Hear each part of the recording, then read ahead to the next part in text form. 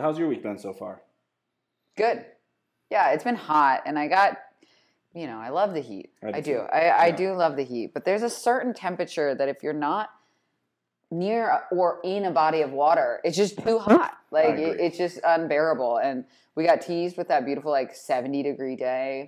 Wore my little long sleeve, and I did the whole thing. And now I'm like, well, I'm sold on it. Yep. I made my own pumpkin coffee creamer. I'm in. Okay, if it's gonna be fall, it's gonna be fall. But now it's not. It's false fall. Yeah. And now we're into the second. It was summer. it was not even 24 hours of false fall. It No, was wasn't. 12 hours of 70-degree weather, and we all went full in on it. Well, there was the one morning where when I woke up, it was 59 and had to wear a long sleeve. I wore a long sleeve to walk tux. But then by the middle of the day, it was 90. I was like, that was a 30-degree swing in 4 hours. Yeah.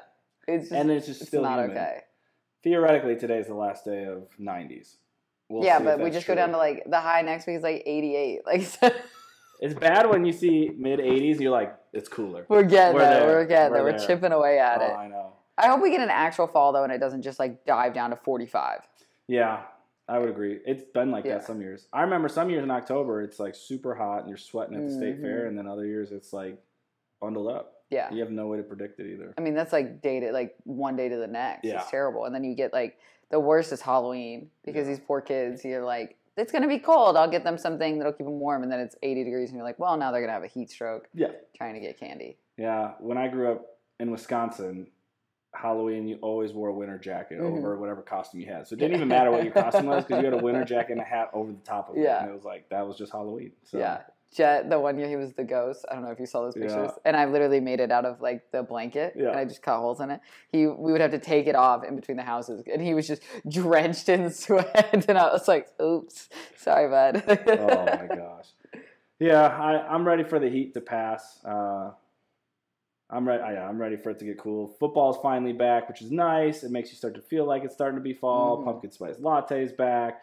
So a lot of good things are going on, and we were sitting around thinking about what we want to chat about today, and we figured recovery in the form of stretching or mobility work and all these different terms might be an interesting topic because you and I have both had our fair share of programs and stretching and mobility, and as coaches, you try and bring it to your athletes, and I can't name a single athlete who's ever told me my mobility is great.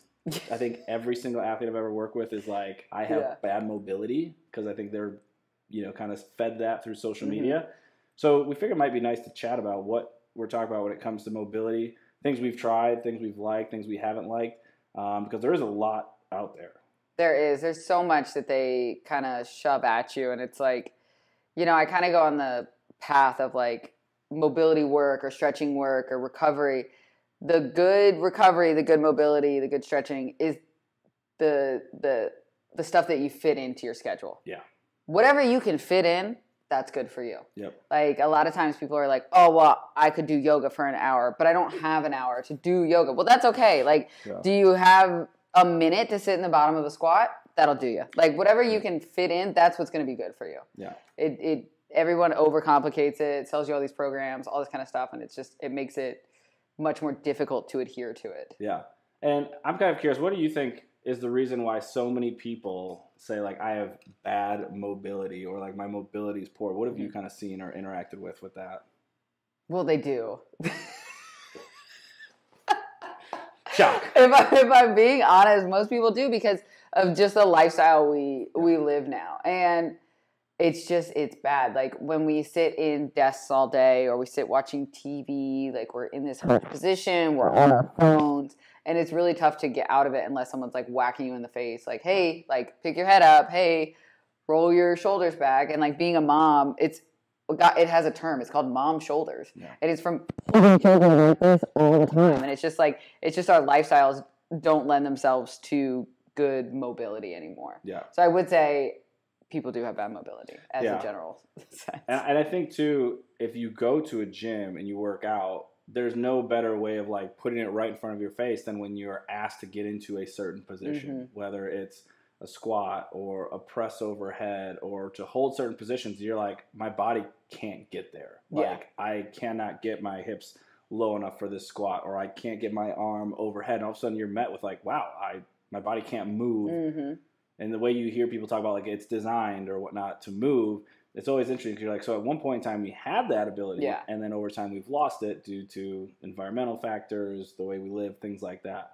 So for folks who out there are like, yeah, my mobility's bad, Mm-hmm. ankle mobility, shoulder mobility, hip mobility, whatever it is, what are your sort of initial thoughts then? Like, how do we get better at it? How do we improve it? Because it feels like a long road.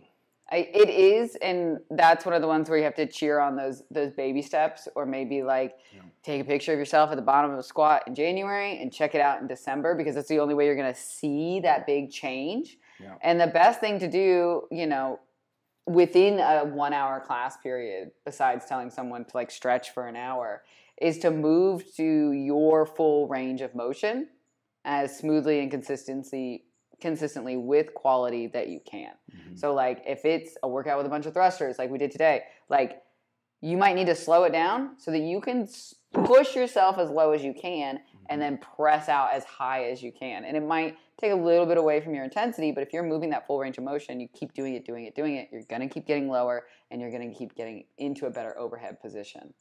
Yeah, and the thing that comes to my mind is there's certain positions we'd like to get into, whether it is a squat or a press. Spending time in those positions is one of the great tools you can use. And then there's also, you know, exercises, or some people call it stretching, mobility work we can do to help get us there a little bit maybe faster. Mm-hmm. And what I mean by that is when I step into a gym, I know that as somebody who has a desk job or I sit a lot, I can't just like walk in and the coach be like, hey, 3, 2, 1, you're going to give me, 10 squats. If coaches do that, I'm always like, oof, all right, I have to really be thoughtful on that first couple squats of like, how's the body feeling? I'm someone who personally likes to kind of ease my way into it, where this is where like yoga flows and things like that come into play. But how do you think about, getting yourself ready for movement or exercise? Like, do you like to do mobility work? Do you like to stretch? Do you like to get warm? Like, there's so many different sort of theories and ideas on it. What have you seen that you like, or how do you like to coach people there? So with coaching, I mean, I've been known to say you can't start a CrossFit class without doing Lizard. Like you got to get into Lizard. It's a great stretch. It opens you up. It really, because sometimes you do that first squat and it like your hip flexors are like it just feels terrible. You can hear everybody's knees. And You do Lizard a few times with some like sun salutations, and then you're good to go. So I do love that stretch. I don't like sitting in stretches too long. Yeah. I don't think that's great for the joints to just kind of mash on them like that. I like to move around a little bit. And then with myself, I kind of go through these phases of like certain routines I like to hit before I do something, depending on what joint is giving me issues at that time. But it's normally, like you said, like a flow, like a hip flow, moving through a certain amount of reps or things like that. And then you do that. And then once you stretch it all, mobilize it, you got to reactivate it. And I think that's a point that a lot of people miss. They like lull these muscles to sleep by foam rolling for 20 minutes. And then they try and sprint and they're like, well, I can't do this. It's like, well, you just turned your muscles off. Like, so there is a balance of like a sweet spot of reps and movement to keep it active, keep the blood flowing, keep the heart rate up, and then activate it again before you get into the movement. Because if you're just foam rolling for a while and laying on the ground, it's not super helpful to then do high intensity work. I would say I'm also in the same boat, and I think people tend to lead warm-ups the way they like to go through a warm-up. So you will find a lot of my warm-ups are, if we're standing, we're doing bend and bows. If we're on the floor, we're doing child's pose into up dog. And I'm like asking people like, start taking some stock. What feels good? What doesn't feel good? Because even just doing those simple movements, you'll start to realize like shoulders, hips, back. Something is like, oh, this feels good. This doesn't feel good. Sore, not sore. Which gives you a little indication then of like, oh, maybe I want to spend more time here. Maybe I need to help loosen it up. But I definitely like easing my way into movement through, taking the body through some different ranges of motion, kind of opening up some of those joints that maybe we weren't using a whole lot throughout the day versus jumping right in. And I think it's important too for athletes to start to take notice of like, oh yeah, this area is maybe tighter or doesn't feel as good as others. And I think that leads me into another question that a lot of athletes have is like something feels like tight or it feels like I can't move it. Is that bad? Should I avoid, oh, my hip feels tight. I don't think I should squat below parallel today. Or like my shoulder feels tight. I don't think I should hang from a bar today.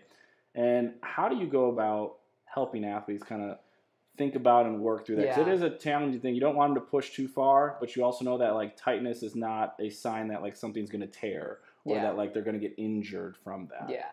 I think, their first response is to stretch it more. Yeah. Oh, my hip's tight, I'm going to do lizard again. It's like, well, we're past that point. So if it's like a big joint, like a hip or something like that, then I'll switch more to activation. Let's activate that hip flexor a little bit more and see if the problem persists. Like we'll do some banded like knee raises and things like that. If it still hurts after that, then we'll evaluate a little bit more. We might stay a little higher in the squat and still work it.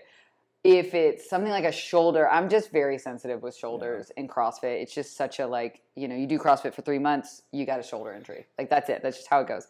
So with those, I tend to pull back on the movement, but also like look at what part of the shoulder hurts. Is it, and then you have to get them to describe the pain because Good luck. yeah. So, is it a burning pain? Is it a stinging pain? Is it an achy pain? Does it actually hurt or is it just sore? And you go through all these things, you try and piece together what's going on. With shoulders, I would change the movement probably just to kind of pull back and make sure that we're not going to put it in a hanging position when it's hurting really bad. I'd keep their feet on the ground and things like that. But the bigger stuff like the squats and things like that, you can more normally activate past the pain. Yeah. Yeah. If it's just like a tight hip flexor or something. Something that has always stood out to me, and this comes from like Kelly Starrett, is if we can get into certain positions without loading, without adding extra weight, things like that, that's usually a good sign of like, hey, can we get into the bottom of the squat by just ourselves? And if we can do that, now maybe we start to add a little bit of loading. So if I ask you to get to the bottom of the squat and you're like, ooh, there's a sharp pinching sensation just from me hanging out down there, that might give me an indication that, okay, we're going to tweak or modify, figure out mobility later. Same thing, like let's hang from a pull-up bar, just dead hang hold. What do we feel? I feel a good stretch. I feel like, my spine is falling towards the floor. Great. All right, so we're okay there. Now we can add a little loading with some scat pulls or some things like that. So I usually like to think of it in terms of like, can we get into a position without any sensations, pain, etc.? If we can, then it's usually a good idea that we can start to advance a little bit from there because like you said, as we build and start moving a little bit more, all of a sudden you get some blood flow to that joint. Yeah. You start to take it through some different ranges of motion. They're like, oh yeah, like that achy knee feels really good, or that shoulder actually feels really good now. And it's like, okay, so that initial like, ooh, it's tight, or I just feel like I can't get into it. It's feeling tight. Yeah. Okay. It's like, okay, that's usually your body's way of letting you know, like, hey, either maybe we worked something really hard or we just kept it in the same position for 8 hours at your desk all day and it's not ready to just fully move the way you'd like it to. So tightness doesn't mean injury, doesn't mean you can't get into certain positions, but you start to be thoughtful on it. Now, when we start looking at how many different resources there are to improve mobility, because if somebody comes in and they say, my hip is tight, my ankle dorsiflexion isn't very great. My shoulder can't move and flex and extend the way I'd like it to. Then people start turning to different apps, different resources, stretching, mashing, all sorts of stuff. How have you navigated those waters? Like, what have you done that you've liked, that it has been worked for you? What are things you've tried that didn't work for you? Like, how do you think about mobility work outside of the 1 hour class structure? So for me, I'm hypermobile. So mobility hasn't been an issue. It's the stabilization and the strength within those movements because my joints will just kind of fly off the handle and then that's how they get hurt because they're not being controlled very much. So a lot of the stuff I've learned has been as a result of injury and coming back from that. So like I said before, whatever you can fit in is what's going to be best for you. And it really does come with trial and error, which sucks to say because like some people will love just holding a stretching position. They feel great. They feel revitalized. And that's awesome if that works for you. But the majority of us need to be forced into a position because we're just like stiff all the time. So I think like for anyone starting out who's like, oh, I have terrible mobility, hit the money makers, chest and hips. A lot of people have shoulder pain and don't realize it's coming from the chest. Like you have to find where the actual source is. So like hitting those hips and chest, suddenly overhead squatting isn't as difficult. If you just are working on those two things, finding some things that work for you without having to spend a lot of money. You don't have to buy the vibrating foam roller. You don't need to buy the scraping tools immediately. Like you don't have to get all this stuff. There's things you can do at home with what you already have with the couch and with a lacrosse ball that will give you a lot of bang for your buck. And then as you continue to like move forward in it, then maybe invest in those other things. Yeah, I would 100% agree. I feel like I've been somebody who's gone through all those different things of like having ROM water pliability, having GoWad, having different tools and devices. And what ends up being the most effective is just A, whatever you're going to use, but then B, movement to me is such a powerful way for mobility. And like the simple things are like watching TV from the floor rather than from the couch. Of like you're going to force yourself to get into some different positions on the floor. And the next thing you know, you're like, wow, my hips are a little different because I was putting them into some different positions on the floor. Going for a walk throughout the day, all of a sudden things aren't as stiff when you are wanting them to be able to move in a workout. And then similarly to you, usually if injuries come up and you get to see a physical therapist or a chiropractor and they give you some exercises, those are the ones where I'm like, ooh, this is actually really enjoyable. I can hang out in this position. Or maybe it's movement with a little bit of some resistance that helps me, and that usually works its way into my warm-ups then as a coach. So when I think about navigating the waters, if you're somebody who's like, I want somebody to just guide me, I've got 5 minutes a day, GoWad, pliability, great apps, really phenomenal for stretching and hanging out in some different positions, especially if you're not sure where to start. If you're somebody who is looking for devices, I think, a lacrosse ball, a softball, a simple foam roller can be really powerful tools to start off with and can probably accomplish 90+% of what you are hoping to achieve there. And when it comes to some of those devices, foam rollers, lacrosse balls, softballs, sometimes they're not enjoyable, a little painful. So what have you come to understand or use when it comes to the recovery tools? Yeah. Are we looking for pain, or what are we trying to do? So it's not like you're going to find it pretty easily. I mean, you could hit my calf right now and I'll scream because they just stay tight, you know? And we're not sponsored by Kelly Starrett in any means, but like great resource there. We haven't even mentioned the Ready State is a great resource. Lots of videos, lots of information. And if you like someone who will over explain something to you, great. And then the biggest thing I've taken away from him is like, you need to keep breathing. Yeah. And that like goes for everything. If you keep breathing in high anxiety situations, in any sort of situation, you'll normally get through it pretty well. But if you find a pain spot, as long as it's not sharp stabbing, that's bad. But if it's like that feeling in your gut that makes you want to throw up a little bit, that is probably just like a tight muscle. That happens in my calves a lot, things like that. You just got to make sure you can breathe in that space, because once you can breathe in it, as K-Star says, you own it, right? Like now you are in control of it. You've allowed your like fight or flight to calm down, and now the parasympathetic's kicking in, and like the breathing is super important if you find a tight spot. A lot of people want to overreact and be dramatic, and you can do that for like a second. But then you really gotta breathe through it while you're doing it. And that normally lends itself to some pretty good results. Yeah, and that lets you kind of know what sort of pressure to apply. Because if I like all of a sudden just put all my body weight into something and I can't even like physically tolerate it, well, that tells me, hey, back off, find the pressure where I can breathe, nice, deep, slow, diaphragmatic breaths. Okay, now maybe apply a little bit more pressure. And it's this general ease into using those tools rather than thinking of this like really aggressive mashing of the body, because it's not necessarily designed to do that. Yeah, it doesn't all have to be painful and terrible. Like we do CrossFit, so we're a little sadistic in the first place, but like just because it's painful doesn't mean it's working, right? It might just be you're releasing high levels of cortisol and now you're screwed anyways because you were in this panic state. So it can be okay, like you can ease into it, breathe into it, and then continue to progress from there for sure. Yeah. So when we start looking at some of the mobility and recovery strategies, one, if you like doing it on your own, investing in some really simple tools, a foam roller, lacrosse ball, softball, and find some of those tools that you can ease into, gentle pressure, and you can increase that as it feels tolerable. If you're somebody who wants to be guided, the apps, GoWad, Pliability, YouTube videos like Ready State, really powerful resources as well to leverage. And then really just hanging out in certain positions, like hang out in the bottom of your squat while you're, waiting for something for 30 seconds to a minute. Get on the floor and get into a 90-90 position with your hips, or you've got the couch there, throw one leg up, other leg in front into this couch stretch, and you'd be surprised how those little ways in which you're moving your body throughout the day make a big impact on the 1 hour of fitness, where it maybe matters a little bit more to you what positions you can or can't get into. And then the last thing is, talk to your coach. If you are somebody who's like, man, my wrists hurt really bad and I can't get into this front rack position, there's probably a lot more there than just your wrists. We're probably looking at your lats, we're looking at your shoulder, we're looking at a lot of other pieces that can fit into this puzzle that help you. Yeah. And they can give you some little extra stretches to do before class. Hey, I see we're in the front rack today for squats or thrusters. Like, let me do a little bit of extra work before class starts. Or I know my ankles need a little extra love and attention. What can I do?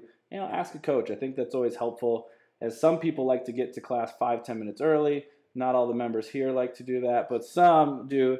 And what they like to do is, hop on a bike, get a little bit of that body movement in before class starts, just to kind of get some of those joints feeling a little bit better before you jump into class. Yeah.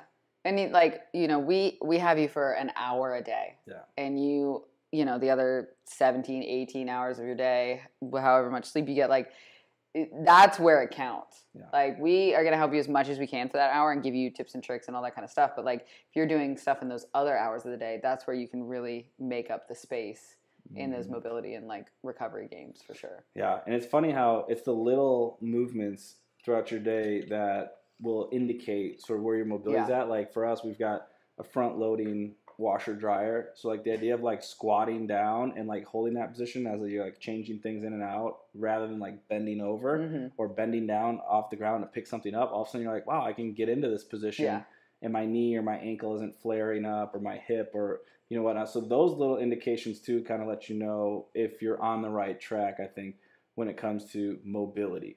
So if we can get into a position without any tension or weight or anything like that, great first starting point. Once we can get there, then let's make sure that we can have some stability down there. We can control our body moving through that range of motion, and then finally we can load it up a little bit. Start to add some weight, add some resistance. And that's a nice little way to think about mobility, I think, of, can I get into a position? Can I breathe there? Can I hold this position? And then can I add some weight and feel strong in that position? And if there's some parts along the way where we can't do that, then that's your cue to, let's go check that out and see if there's ways I can work on that a little bit. Yeah. What would be one mobility tool that you would have with you all the time? It's funny because now I actually feel like I'm mobility tool less, because I used to use a lot of them. If anything, I'd say a mat, now that I'm thinking about it, because I consider myself a bigger athlete, and even on the rubber mats, getting to certain positions, my knees, just the force against even rubber mats, I just appreciate having just a little bit of padding if I'm in Lizard, going through different yoga flows, getting into 90-90s, all of a sudden a bony part of a hip or a knee hits that floor, and there's that really sharp sensation.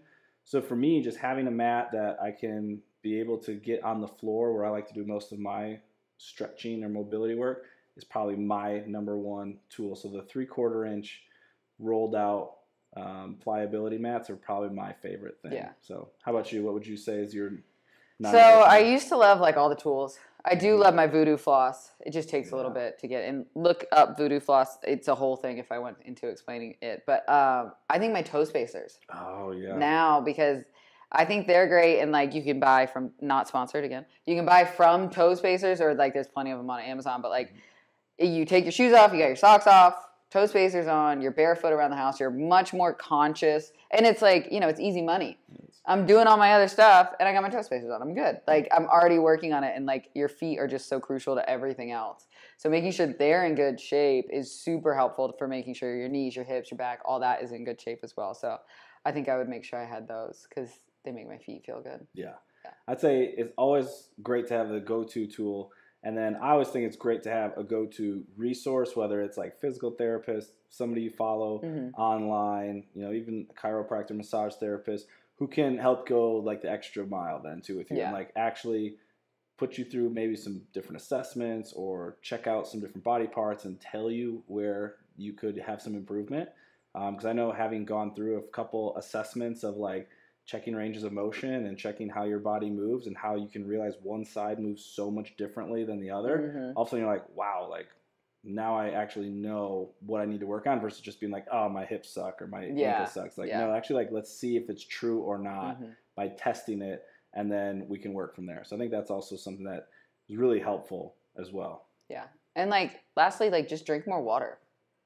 I mean, and get more sleep, but yeah, that's always a tough one, right? No. But the drink more water we can control. Yeah. We can't always control how much sleep we get, but drinking more water is super helpful. Keeps your joints in better shape, keeps your muscles in better shape, and helps you recover better too. So just, drink more water. Yeah. That's the answer to everything. It's funny how we can get really complex with things, and then when we bring it back, it is really simple. It's like move a little bit, drink a little bit more water, get into some different positions you might get to in normal life, do it a little bit more often. Yeah. You will be surprised at how much your mobility improves. Yeah. So we might not need all the fancy tools and whatnot, but they're fun though. They are fun. They're nice to use once in a while. And the marketing gets you every time. Yeah. Like that one CrossFitter will tell you this fixed all their problems, and you're like, well, I got to fix my problems too. Mm-hmm. Give me that. Give me the one magic bullet that will solve all my mobility problems. If only it worked like that. But be nice. Well, we'd love to hear what are some of your favorite mobility, either movements, stretches, tools, resources that you found to be really helpful. As always, we're always here to help answer any questions that you have or help along with your health and fitness journey. So we look forward to the next time we catch you on our Greater Culture Chats. Bye.